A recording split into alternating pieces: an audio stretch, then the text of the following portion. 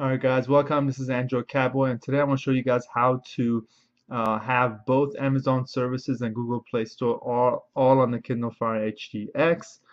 This of course is going to require root access, and also it's going to require this app called SafeStrap, which is what you see on the screen here. And I'm not going to cover here in this video rooting and SafeStrap. Those I have other videos for that, and you can check the link in the video for both of those. But make sure you have root access and you have SafeStrap involved. And you're also going to need 5 other files, which I have transferred here over to my downloads folder. I'm going to have a link for you guys to grab all those, but I'm going to show you guys here. The first one is Expose Installer. That's the app you're going to need. Second one is HDX Expose. That's the module. Third one is Thor Amazon OS. That's just a stock OS that we're going to flash.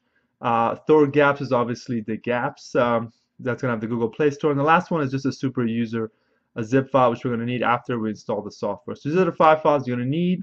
Those are going to be in the link in the description. So grab those, transfer them to your device, put them in some folder. I have it in the downloads folder here, as you can see, just a convenient place. And once you have those, you have root and you have SafeStrap, and you have through SafeStrap you've installed the recovery, which you should have done if you watched the other video. Now we're going to reboot to recovery. I'm going to show you guys how to go through this process. It's fairly easy. It's not too bad. So we're going to reboot to recovery, and we'll be back.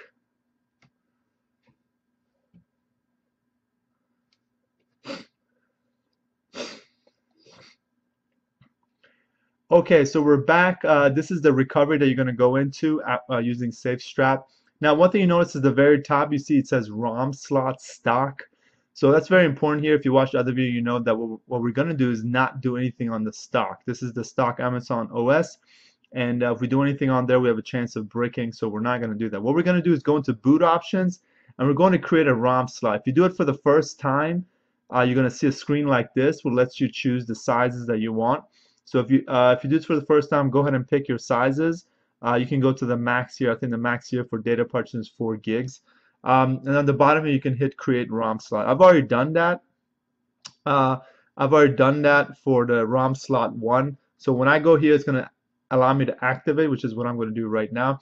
So you can see the top, if you notice, is very important. It's switched to ROM slot, right? Previously it was stock, now it's ROM slot. So now we know that everything we're doing is on this slot and not the stock, and that's going to be very important, okay?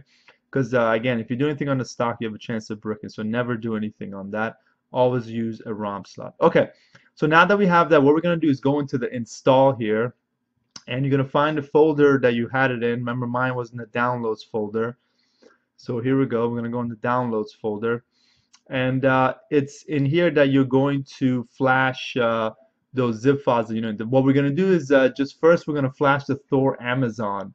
Okay, this is basically we've created a ROM slot, but we don't really have any software installed on there. So we're going to install a stock Amazon software, and this is the Thor one. Okay, so just go ahead and pick Thor Amazon, and here on the bottom you will say you're going to swipe here, and that will install it for you. Okay, so we're going to swipe that, and that's going to install, and it shouldn't take too long. I'm going to move this down here so you guys can see, and we're going to be back when this finishes.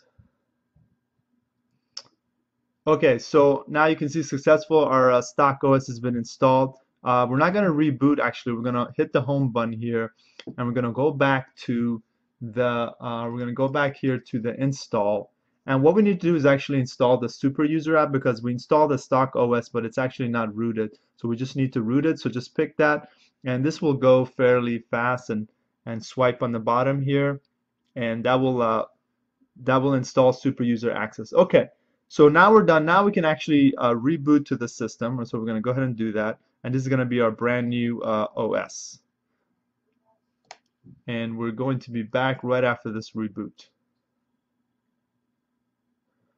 Okay, well, we are back. That first reboot takes a little while, so don't worry if you notice it's taking a long time. That's normal for that first reboot. So as you can see, we're in the welcome screen because we have a stock OS here.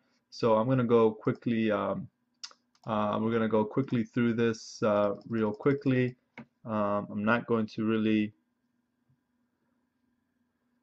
We're gonna complete setup later. Okay. So we're in the stock OS, okay? And obviously you're going to need to add your Wi-Fi and all that information.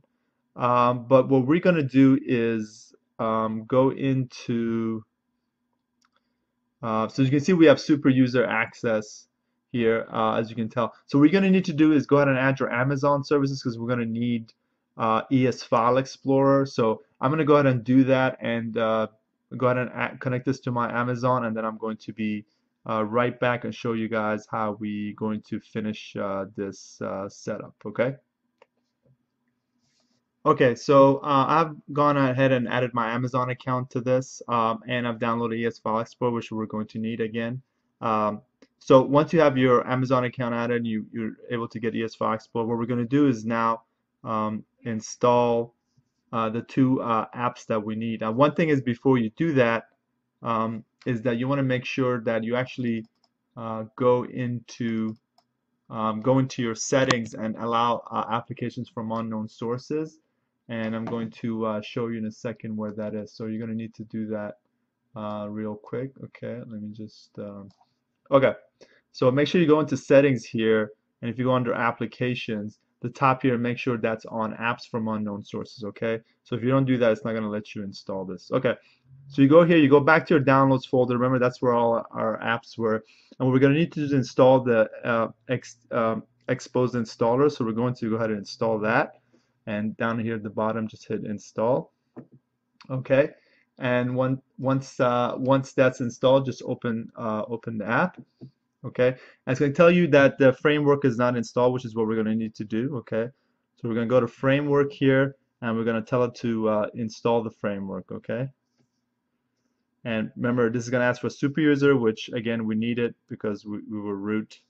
Okay, so you can see now we have the green active that it was installed. Okay, now we're going to go back to our ES File Explorer, and we're going to now install the module, which is the second one, Exposed SDK. I'm going to go ahead and install that. It's going to say done.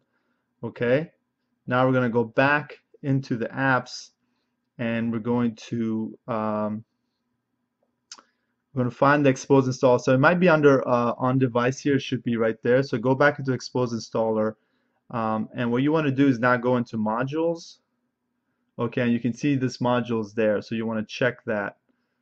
Okay, so now we're ready. So now we just need to reboot and install our Thor gaps. Okay, so we're going to just turn this off.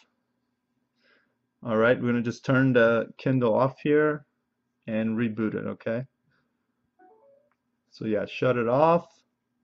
I'm going to turn it back on, except when we turn it back on, we're going to not go into the OS, we're going to go back into the bootloader, and you can, and I'll show you here what happens when you turn it on. You have the gray signal, right? But at the bottom, you're going to get this option to go into recovery. See at the bottom it says recovery, so go ahead and hit that. That's important, so you can go back into recovery. Okay, so now we're back into our recovery. As you remember, this was our normal recovery that we installed the software. So now we're going to go, again, make sure you're in ROM slot 1. That's important always. Make sure anytime you do something, you have that green sign and it says ROM slot. Okay, don't do anything on the stock. So we're going to go back to install. We're going to go back to our downloads folder. And this time, the last thing we need to do is install the Thor Gaps Installer 1. Okay, so I'm going to zoom in here. And that's that one over there. Okay, so we're going to install that one. Okay, and this is going to be the last thing that we need to install. And after this, we're going to be done. We're going to reboot, and we should be able to have the gaps, the Google Play Store and Amazon services, and that'll be it. Then we'll be a happy Kindle user. Okay, so reboot the system. All right. And this reboot now, after the first one, shouldn't take too long. That first reboot when you install the software is always takes a little bit longer than the other one, okay? So we'll be right back after we reboot here. So you can hit continue. Okay, so as we're booting, you see the Kindle's upgrading. That's because we installed the gaps, and that's where that is coming from. Okay, so we're booted back up. And so now you can see right away one difference is that now it's asking us which launcher do we want. and that basically lets you pick the AOSP launcher or the Kindle one.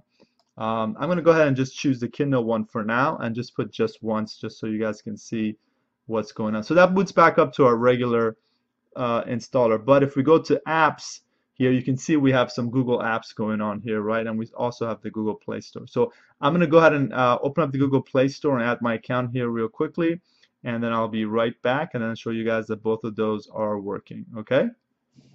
Okay, so I'm back. So there it is, guys. There is the Google Play Store, and it's on the Kindle, as you can see. I'm going to zoom in here for you guys.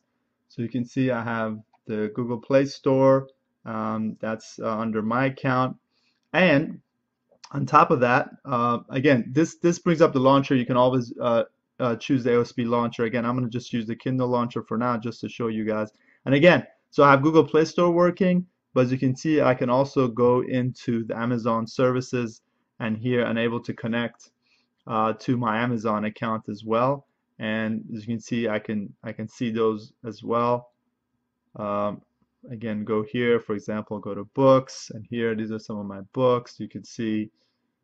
So again, this shows you that with this, I have both my Google Play Store and Amazon services, both of them on the same OS. And again, this is not on your stock OS. This is basically an alternative OS right next to it that you can use, but you get the best of both worlds there. So if you want to check out the other launcher, if you hit that, this is going to be kind of your normal AOSP like Android launcher, right? This is kind of what you would look like on a normal Android. So if you prefer that launcher, you can, and you can always go back between the two as well by hitting the here. If you go to the home Kindle here, you can always go back to the other launcher.